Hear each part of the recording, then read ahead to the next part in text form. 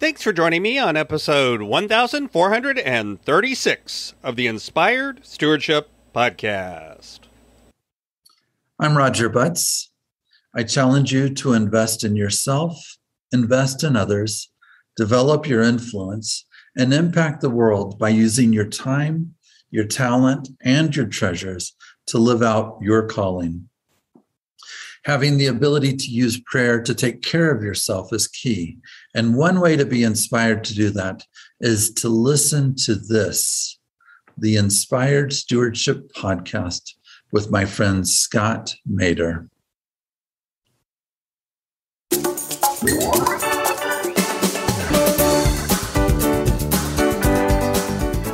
Because we could look at each other with perfect love. What we would give to be more in the company of such.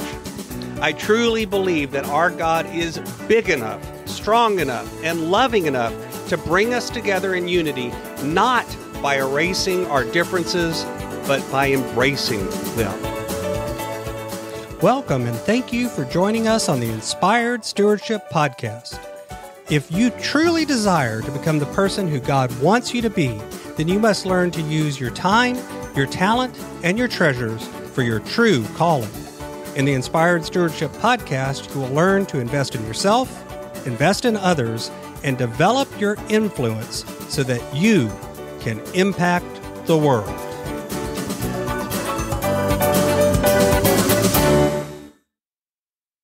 In today's Spiritual Foundation episode, I talk about 1 John chapter 5, verses 9 through 13, and the Gospel of John chapter 17, verses 6 through 19. I share what it means to share in Christ, and I also share what unity means and doesn't mean. 1 John chapter 5, verses 9 through 13 says, "If we receive human testimony, the testimony of God is greater. For this is the testimony of God that he has testified to his Son. Those who believe in the Son of God have the testimony in their hearts. Those who do not believe in God have made him a liar by not believing in the testimony that God has given concerning his Son. And this is the testimony. God gave us eternal life, and this life is in his Son. Whoever has the Son has life. Whoever does not have the Son of God does not have life. I write these things to you who believe in the name of the Son of God, so that you may know that you have eternal life." John chapter 17, verses 6 through 19 says, "I have made your name known to those whom you gave me from the world.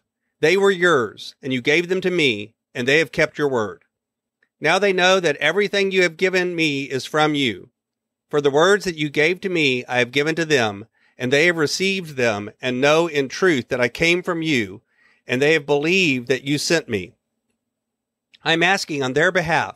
I'm not asking on behalf of the world, but on behalf of those whom you gave me, because they are yours.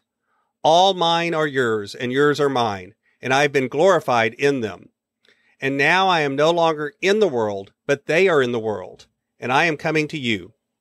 Holy Father, protect them in your name that you have given me, so that they may be one, as we are one.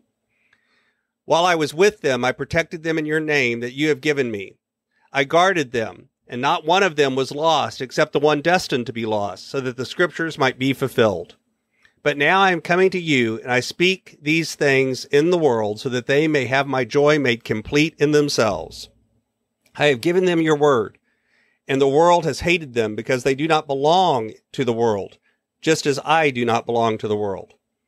I am not asking you to take them out of the world, but I ask you to protect them from the evil one.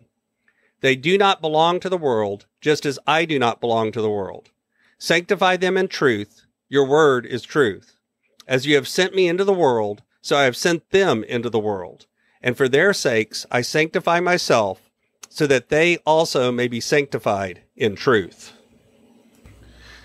These passages from John today reflect a lot of what it means to me, at least, to follow and to share Christ with others. There are a ton of themes in these sets of passages. There's definitely a message of sanctifying us and what that means. There's a message of protecting us from evil and what that really means.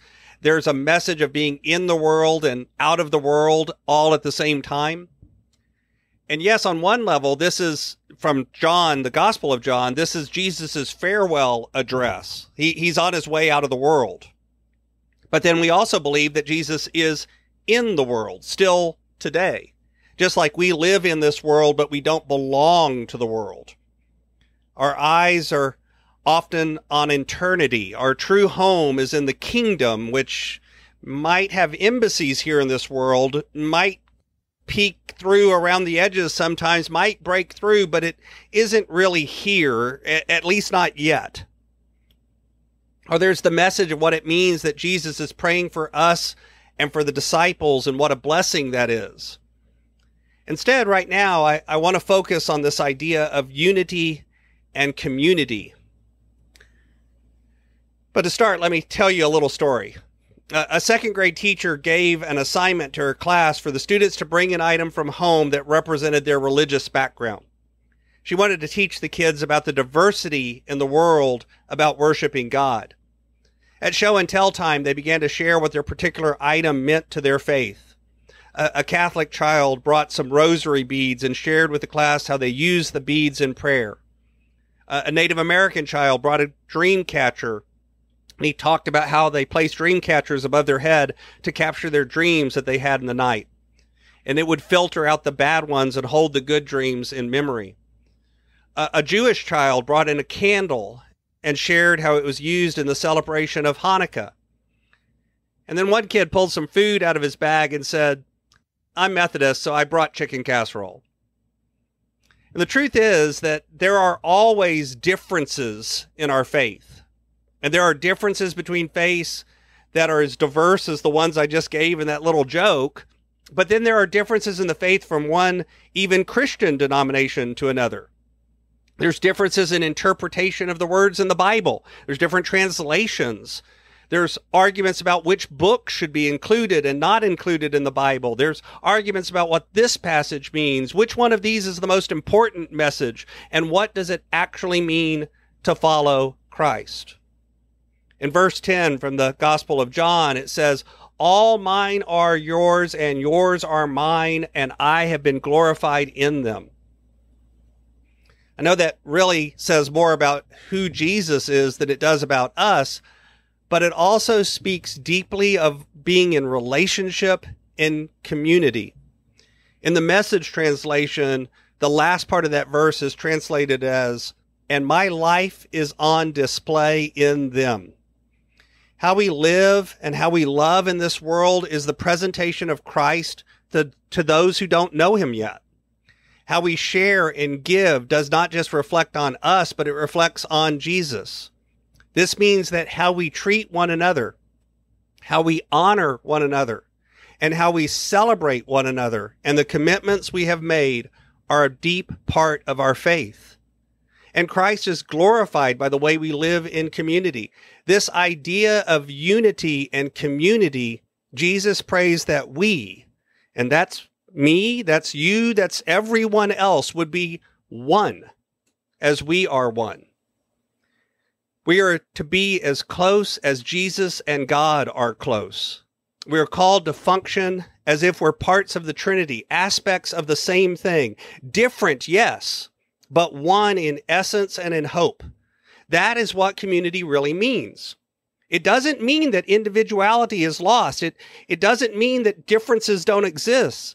Differences are what make the whole what it is. But it does mean that we acknowledge our need for the other. Acknowledge that somehow we are incomplete without the other. How can we fight among ourselves? How can we hate and cast stones at one another when we are part of the same whole? We are hating and casting stones at ourselves. The church is many things, but in this prayer, it is clear that the church is called to be one, to be united. Now, I am a United Methodist, and right now, as we're talking, there's a general conference of the United Methodist, and there were proposals, debates, and arguments. And I've seen lots of articles from different groups, some of which recently left the United Methodist Church, about how the United Methodist Church is dying and fighting, and how this shows that God is no longer with us and we have gone astray. But strangely, that's not what I see happening. All too often, we show what I call surface unity, both in our church and in the world. How often we only get together to get the job done. We hide our differences in the common cause of reaching the lost. Admirable? Yes. Necessary? Definitely. But when will we get rid of the undercurrents that divide and be of the same mind one towards another, speaking no other thing, perfectly joined? Are we going to ignore the subtle differences and hide behind the work of the Lord? How long are we going to listen to different kinds of messages that tell us that such unity is not possible and not expected? That everyone has to look the same, work the same, vote the same, believe the same, and yes, even love the same to be in unity. I remember the words of our master who looked at his disciples and said, "From now on, I call you my friends, for all things that the Father has showed me, I have told you."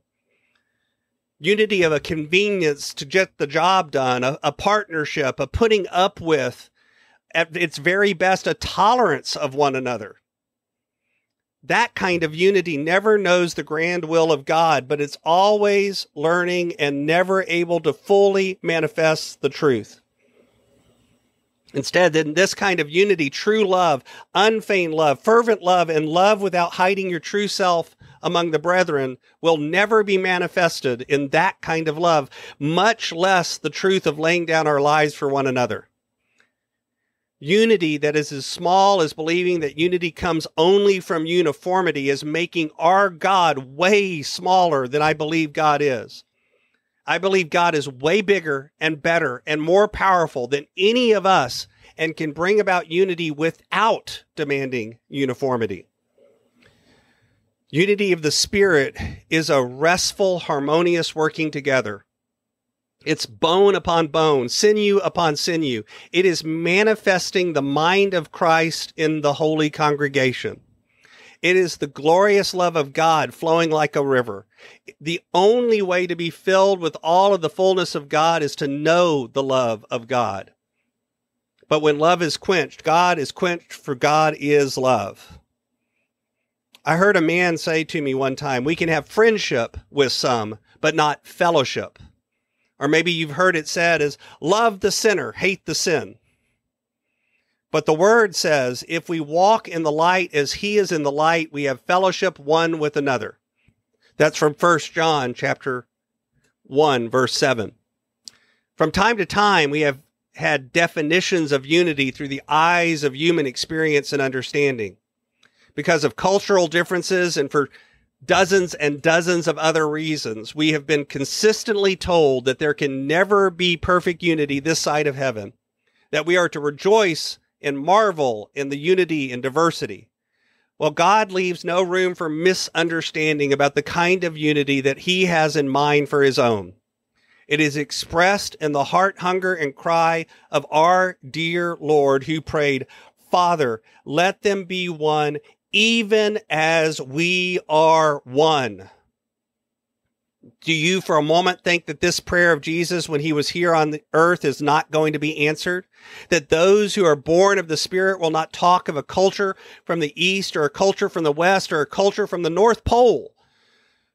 They talk instead of a divine culture, a Christian culture, a holy culture, a culture from above, for they are not of this world, even as he is not of this world.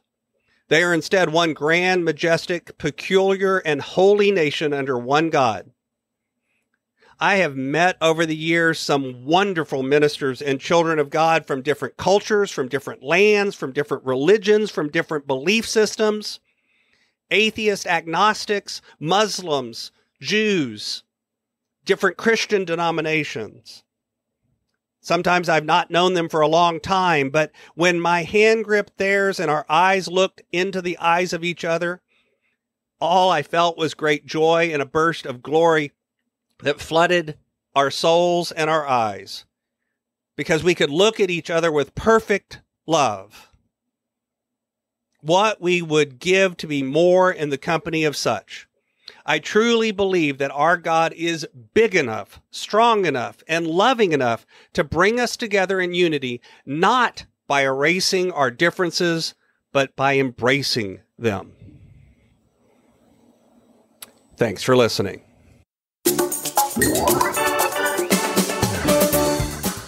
Thanks so much for listening to the Inspired Stewardship podcast. As a subscriber and listener, we challenge you to not just sit back and passively listen, but act on what you've heard and find a way to live your calling.